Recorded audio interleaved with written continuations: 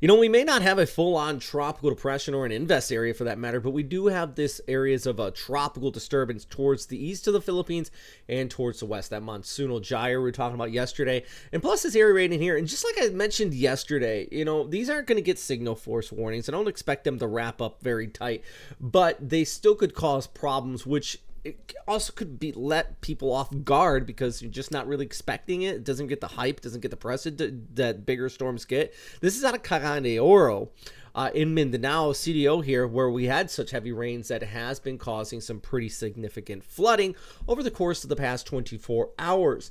And, you know, these rains are going to continue as we go ahead over the course of the weekend into next week, slowly shifting towards the north as both of these systems kind of chug along here. First, you of course have that monsoonal gyre right in here, bringing the showers to the west coast of the Philippines, and then we're looking at this trough just moving along just like that across parts of Visayas, coming on shore in Leyte and Samar area, and then eventually even past Manila. So it's a 1-2 punch with some heavy precipitation from both of these areas. Now first, of course, Saturday and the Sunday, we have this area. This isn't even really designated as an LPA, more of a elongated trough, but it is a disturbance that's going to lift towards the north and kind of get sucked in to that monsoonal gyre, which really is all a monsoonal gyre, is kind of this funnel pulling in that precipitation.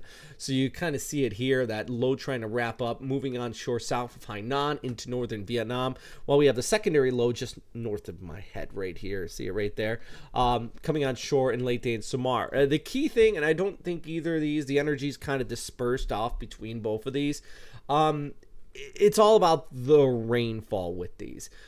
First off, you can kind of see that flow coming across the Indochina Peninsula, wrapping in just like that. And then here's our secondary trough kind of cruising up just like that, and then you would have the Westpac High located just towards north of Guam, where both of these would just be kind of running around and pulling in all of that moisture. So it's all about the rain and definitely a flood threat. So remember, you know, flood waters can rise fast. They also have sharp objects in them. So if you end up in one of these situations where there is flooding in your neighborhood, just make sure you don't walk into it. I know that seems very of a advice, but just make sure you stay smart out there and always stay safe as well. So before the arrival of any tropical system, you want to make sure you get that information from official sources. Now, let's get into more detail here.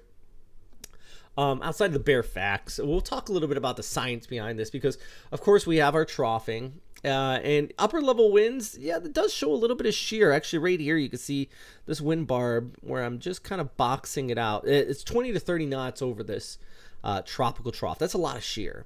Then you have your kind of monsoonal gyre where the low level winds are actually coming in from the southwest, but look at all these wind barbs kind of coming in from the north, just like that right there too. You have this right here. That provides a lot of shear. Now, one thing it does provide is shear. So if you have that, you're not going to have significant tropical formation, but you could have localized stronger storm cells and even some localized severe flooding too. So there's a lot going on here, and that's why I said I don't expect tropical systems, but definitely heavy rainfall, instability, frequent lightning, and maybe you might get some spin up tornadoes on top of all of that too. I mean, unfortunately, there's definitely that potential. Here's a look at the ECMWF guidance. Really doesn't show anything terribly tight, while the ECMWF spaghetti plots kind of show our, you know, our first low rate in there, even indicates a secondary one right there, and then we have our monsoonal gyre, which a high chance of that deepening down to about 980 hectopascals right there. So all that flow rounding the Westpac High and just bringing in a whole abundance of rainfall across the western Pacific here. So we could take a closer look at our forecast for Davao, where, yeah, you got showers every day. Same for Cagayan de Oro. Really, Mindanao going to be looking at that flow continuing to dominate. Temperatures pushing into the 30s. A little bit cooler along the coast in Siargao, where you have scattered showers Saturday, Sunday, Monday, Tuesday, Wednesday. Highs into the high 20s. Especially Monday, I think it's just going to be a rained out type of day if you got travel plans to Siargao.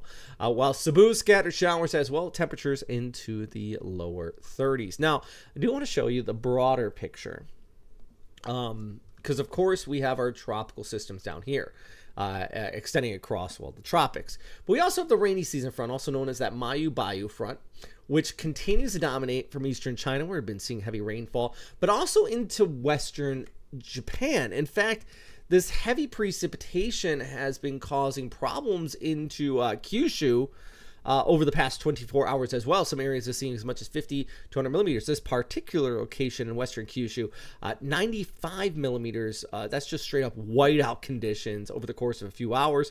Reported there. You see some places, that's actually Kagoshima, the top one right here over the course of 24 hours, seeing about 150 millimeters of total rainfall as well. And like I said, this is associated with that rainy season front. Remember, you have the monsoonal flow coming in from the south, taps into that Mayu Bayou front, and then you see these just low pressure areas run across that, associated with the jet stream, just kind of picking up that moisture and instability. The further north this lifts to, the heat builds in too. In fact, over the last about 72 hours, 9,000 people across Japan have been taken to the hospital due to heat stroke. So you get the heat, you get the rain. It's just that time of year. It's not very pleasant.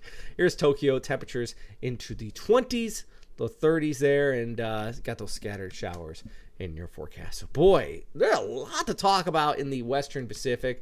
I like this graphic because I feel like it sums it up. This shows you the waves, where the largest waves are, with that monsoonal gyre in the south and that new low trying to develop off of the east coast of the Philippines, and really just the overall flow in the Western Pacific. Boy, it's a rough day. Anyways, hey, if you want more information, check out westernpacificweather.com. Thanks to our Patreon members, I was able to kind of get that site up and running again and try to add some new stuff. You know, anybody that's good at programming, trying to get some good weather information in there outside of what I post. But I'm talking about like maybe a website that they could you type in your location, it brings up the weather forecast. It's something simple.